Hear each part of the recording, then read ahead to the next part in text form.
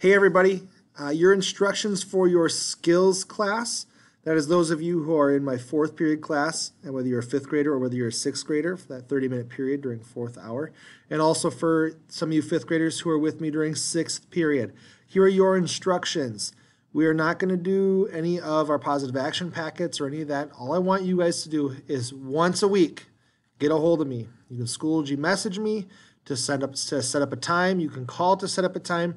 But I want everybody to check in with me once a week, and that is a good time where we can check and connect and make sure everything's going okay, see if you need any help with anything, to see if maybe you're falling behind in your assignments, or just a general check-in and see how you're doing at home. Is there anything you need, how things are going? But it's a way for us to stay connected.